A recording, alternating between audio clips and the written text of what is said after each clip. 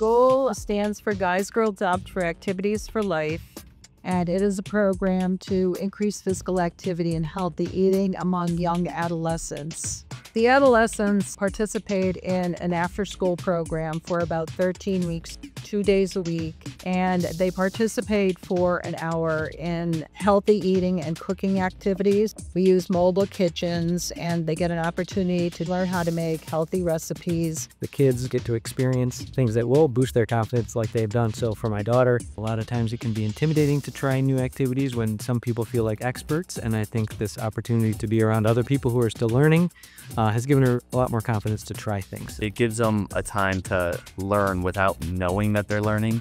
So it doesn't feel like school, but you're increasing the amount of education and physical fitness they get. We're trying to establish healthy behaviors at a young age.